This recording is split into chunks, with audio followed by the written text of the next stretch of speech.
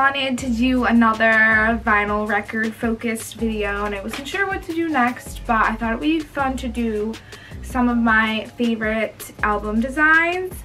And I just thought that would be fun because it really throws in the whole art aspect to music and how things come together. These are my favorite vinyl covers that I own, but there's definitely other album covers that I know are like famous for the design, and you're probably like, why wouldn't she mention this or that one? But basically this is what I have, and this is I personally really like reading about album cover design and how the artist and photographer meet with the musician, and they can talk about theme and concepts behind music and how that can develop into art and photography. So I wish there was more information on it, but honestly, like 3 out of the 5 records I was going to show you guys today have like little to no information on the internet about them. Some of the artists, they'll state, but I go to research them and they barely have like a website or anything. And a lot of these albums are from like the 70s, so that could be another reason. But I guess I will put out into the internet what I do know, and hopefully you guys will enjoy learning about it. So anyway, one of the first ones I thought of was this Moody Blues cover, In Search of the Lost Chords. So we'll show you this. What I know about this is that it was created in 1968 by an artist named Phil Travers, and their whole theme around the cover, they wanted to be a meditation focused. Some things basically that I like about it, obviously the colors. I love the pink, purple, orange sky. It's very mystical, and then this kind of creepier bottom half, you can see how the artist basically separated them. We have the child in a womb and then a skull, so kind of bringing up a concept of birth and death. And then towards the center, just kind of this uprising, almost like ascendance of this figure.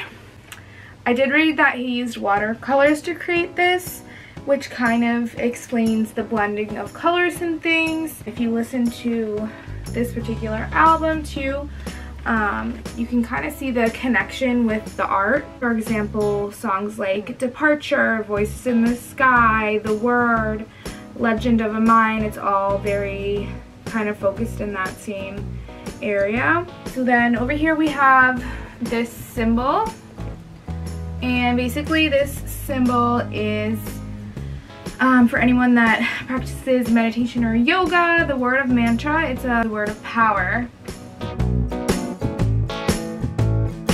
One cover that I always found super just like intriguing to look at is this one. It is the Supertramp cover for Breakfast in America. First glance, I didn't realize all the symbolism in this piece, but learning about it was so interesting. A little background on this one: it was created in 1979. Designer was Mike Dudd and Mick Haggerty. We have this waitress figure overlooking Manhattan, but this cityscape is not buildings, as you can kind of see. They're white painted shapes of things like pancake syrup bottles, egg crates, coffee mugs. This waitress is in the form of the Statue of Liberty, and instead of holding the lantern at the top, she has her little orange juice, so it's kind of a symbolic comparison there. The whole scene is through an airplane window, which I also think is really cool. And on the back it has a picture of the band out to breakfast, of course. Did some research. This was actually at a place called Burt's Madhouse in New York and Manhattan. The record itself has also the kind of Statue of Liberty symbol. If you know anything about Supertramp as a band, they kind of have a focus on the freedom, liberty stuff.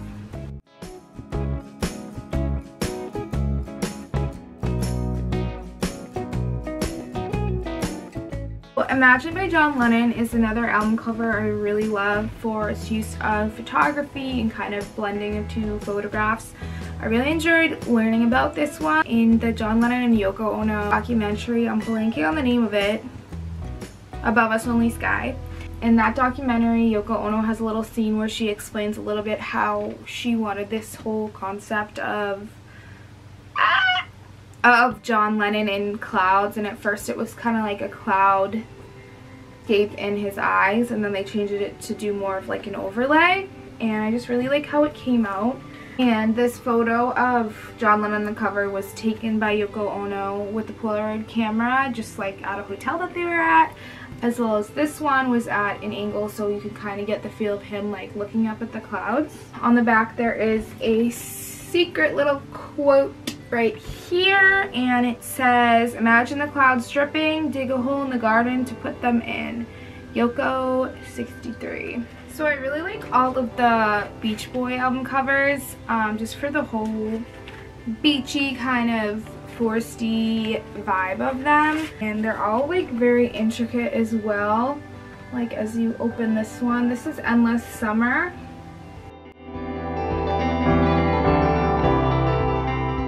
This was a 1974 album, and the artist that did this is actually really interesting. His name is Keith McConnell, and he was a combat artist, so he really captured activities and motions of the troops at war.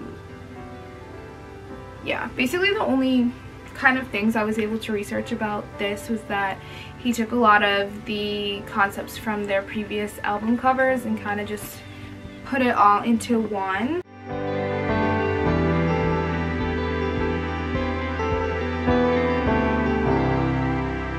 And the graphics and the designs are definitely a certain style that you can tell are really specific to the artist that created them.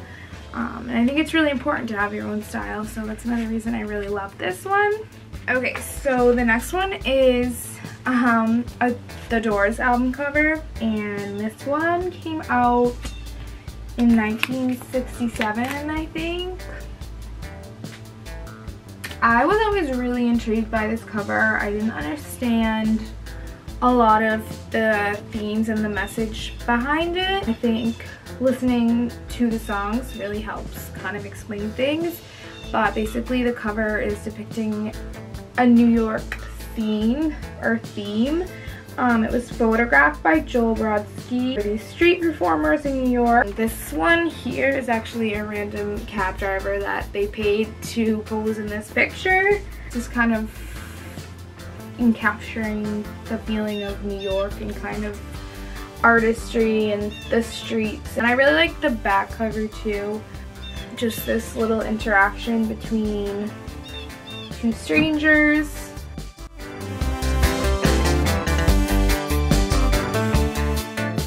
The next one is Goodbye Yellow Brick Road, Elton John. So I'll show you guys the cover, and then there's all these little intricate designs on the inside covers too. Yeah, so it's a 3-panel design. Also the back. The whole concept of the cover was leaving kind of the grunge of New York and stepping into more of a farm-like, more like a peaceful environment. The artist is Ian Beck. Elton John had this image. He showed another photo for inspiration of a friend taking a picture that looked as though it was stepping into a frame, so that was like the whole concept, and they picked it up really well, obviously exaggerated it and made it look super cool. And I've actually redesigned this on a vinyl because I just enjoy it so much. Or the inside here, they have images for every song, which I think is so fun.